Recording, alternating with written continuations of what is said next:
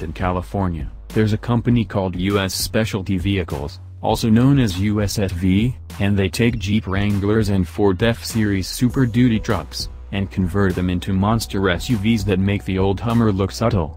The biggest of course are the Super Duty-based SUVs called Rhino GXs, and USSV has launched an ultra-luxury version called the Rhino GX Executive, which is what you would get if you mashed up a Ford Excursion, that Hummer H2, and a private jet.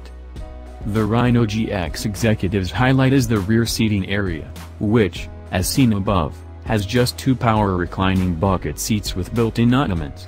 They're separated by a center armrest with a touchscreen for controlling entertainment. That entertainment is viewable on a 40-inch TV mounted to a partition between the passenger area and the front seats.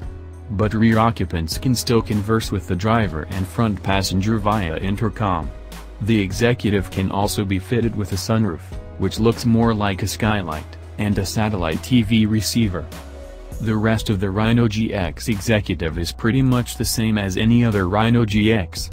It can be ordered with either a 6.7-liter power-stroke turbodiesel V8 or a 6.8-liter naturally aspirated V10.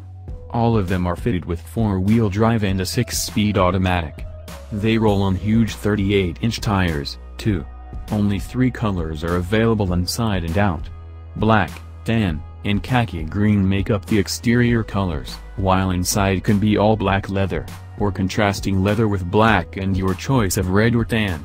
Pricing is not listed by USSV, but ordering a Rhino GX requires a 25% deposit for American customers, and a 50% deposit for international buyers.